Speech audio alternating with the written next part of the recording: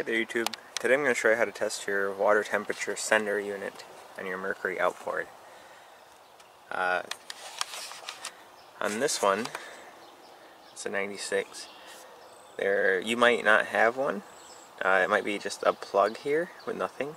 But if you do have one, you'll notice it has a tan wire coming off of it. It is not the tan and blue wire. This is the temperature switch. This is the alarm that goes off when you're screwed.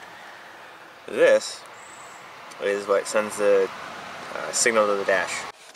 Alright, so the first test you're going to want to do is to make sure your dash gauge is working. I'm going to turn the key on here. And now I'm going to go back and ground out the wire, and this should peg to the top. You can also test this from the back of this unit, but checking it from the engine checks your wiring too. I knew this zoom would come in handy. Alright, keys on, we're zoomed in. Now I'm going to take the wire and ground it to somewhere on the engine casing. Oh, that's cool. Boom. Boom. Boom, boom, boom. That works. So, moving on to the sensor. Alright, I already took the wire off. Now I'm just going to take the sensor out.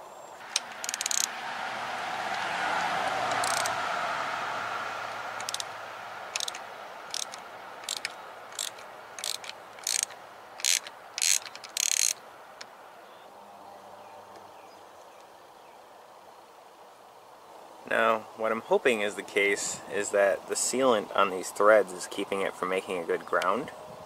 So what I'm going to do is find a way to ground this part. See, there's an isolator there. Ground this and then put this probe in some hot water and see if the temperature rises. Alright, so here's my apparatus. I got the gauge hooked up. I got the ground going through the threads with this alligator clip to the block. And then I'm just going to put the probe in some hot water and hopefully the gauge will rise.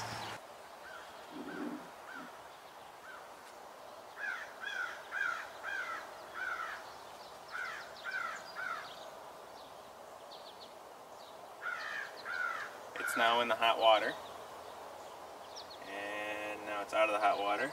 I'm going to blow on it.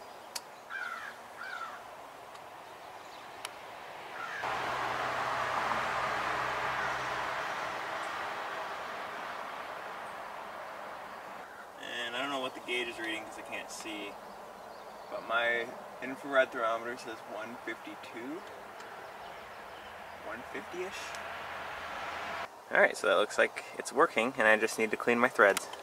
Alright, to try to fix this problem in the future, I'm going to use a very small amount of pipe dope just on the outer threads here. That way I get a good contact in the middle. So nothing should blow by the last threads, but I still should get good ground contact.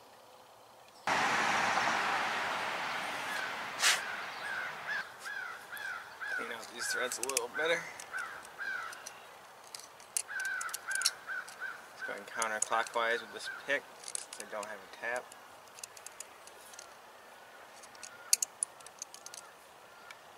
Look at that crud.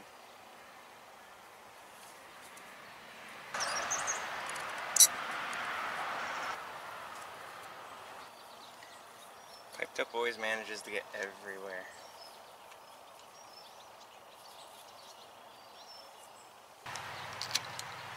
You're going to want to tighten this to 1.2 arm pounds.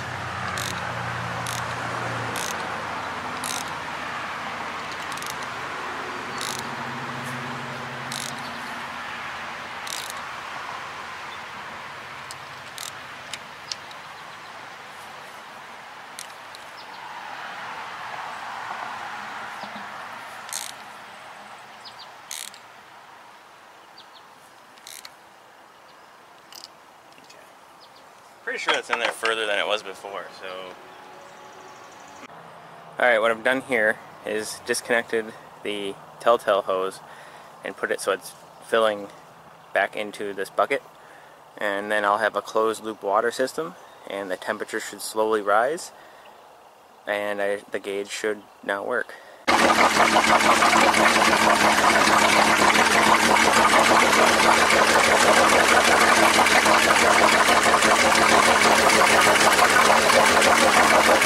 So the temperature actually did start to increase. I was standing up here and I was letting the tub run a little low on water on purpose, and the water pump was still sputtering, but it was definitely getting the engine hotter, and then sure enough, this started to rise. So I'd say the fix worked. But preferably don't run your engine short on water. Thanks for watching.